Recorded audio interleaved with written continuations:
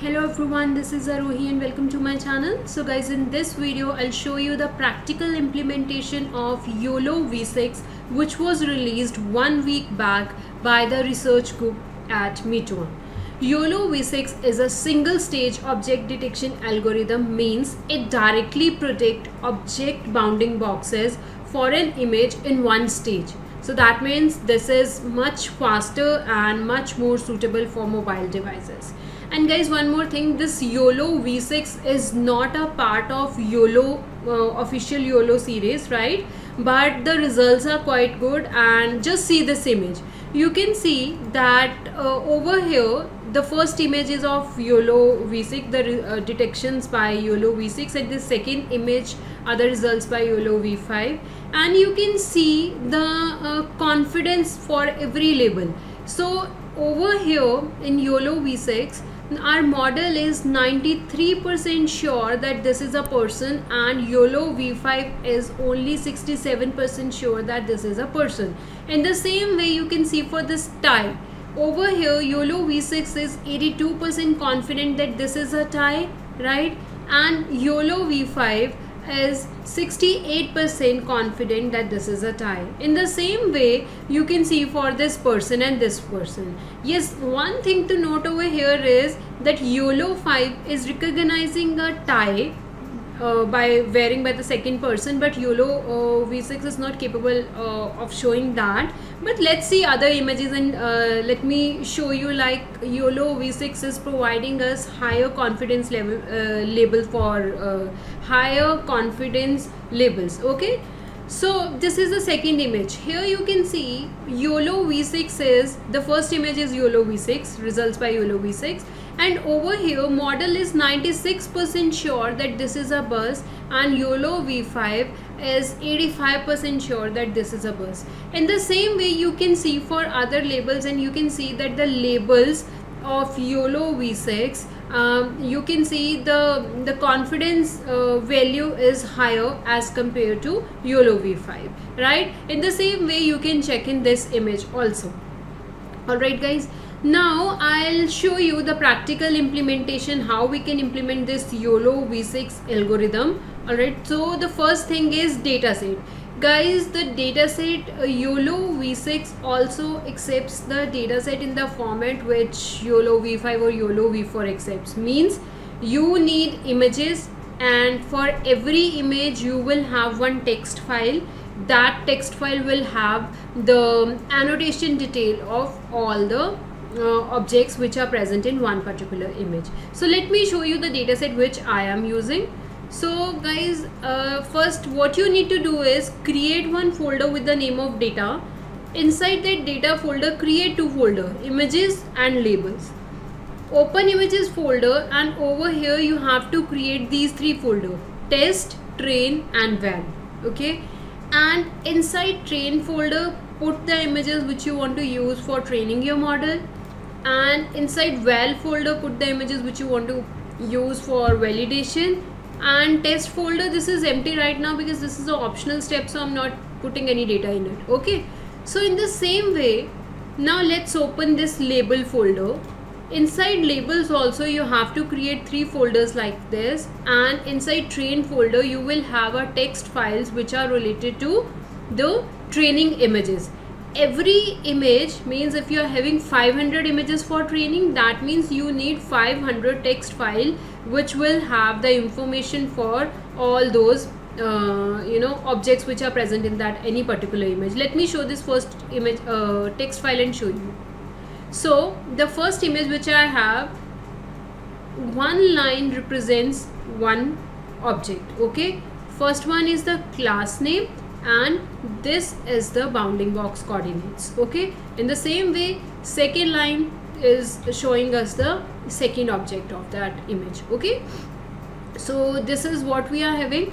Now in the same way, inside val folder also you will place all the validation text files, the text files which are related to the images which are present in val folder. Okay, and guys, the dataset which I'm using is, this is plant leaf disease detection dataset. And now one more thing which you need to do is, okay, So let me go here. Okay, so you need to clone this GitHub repo. This is the GitHub repo by the group Meituan group, right? We are cloning their GitHub repo, and then we are entering in the YOLO6 folder, right? This is the YOLO6 folder, you can see. Okay, so inside this YOLO6 folder you will be having different files and folders. Okay, now this have one file with the name of requirements.txt. Let's open this file. Guys, when you open this file, you will see this torch and torch vision over here. Okay, and these are the other things which you need to install. And now guys, when you run this pip install requirement.txt like this, you can install all the requirements of this model. But when I installed it, and while running my training, I was getting one error with this name. Means the torch version they have mentioned in this requirement.txt file, so that was not compiled with CUDA. So I have installed that torch separately with CUDA.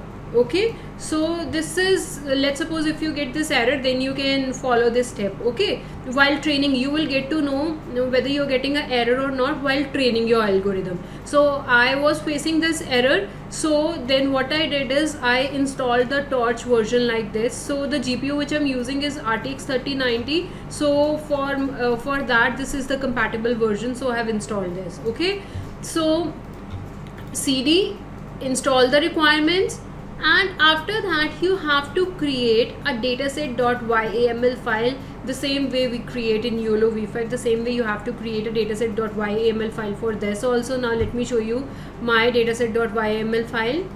So this is my dataset.yaml file, and you can see here you have to give the path of the images where training images, and this is the path of the validation images. Okay, and is Coco, this should be false because we are not using a Coco dataset, so that's we are working on a custom dataset, so this should be a false over here. Number of classes, the plant disease detection dataset have 30 classes, so I have written those classes over here. So you're working on your custom dataset and you have to change the number of classes over here as per your dataset. Okay, and then in next line you have to mention all the class names which are present in your dataset. Okay, so I have mentioned the name of all the 30 classes over here. So this is my dataset.yaml file, and I have this file in my YOLO6 folder. Okay, this file is over here.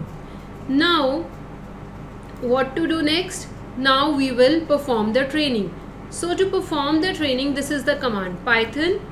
Inside a tool folder they have a train.py file which is responsible for training our algorithm. Batch size is 16, you can change it. So this the things which you need to change is this dataset.yaml file, right? From here my algorithm will get to know like this is the dataset I want to use, and I want to run it for 10 epochs, right? So when I'll run it, after running this whole code, you will see like this, the results are saved in this file, right? So now let's open this location and see if we have all these files over here or not. YOLO6 runs. Inside a run, go for train. Inside a train, exp7, and guys, this weights folder, best underscore ckpt. This is the weight which we will use in future for the predictions, right? So we have successfully trained our models and our weights are saved over here. Okay, now once we trained our model, now we can test our model. So for that, this is the command. Inside a tools folder only, there is one file with the name of info.py. So we are using that file, and the weights, which weights we want to use, the weights which we just got from our model after training. This is the weight, and this weights is in present at this location. Okay, and now you will over here you will provide the test image on which you want to perform the testing. So my test images is in test images folder. Inside that I have one image On this image I want to perform the testing. After testing, results are stored at this location. Now let's open that location and see the image. So this is the image on which I have performed testing. So raspberry leaf. So this is the result I'm getting. So guys, this is how this YOLO V6 work. I'll share this Jupyter notebook in my description section. You can get the link from there and you can get this code from GitHub, right? And you can try this code. I hope this video is helpful. Thank you for watching.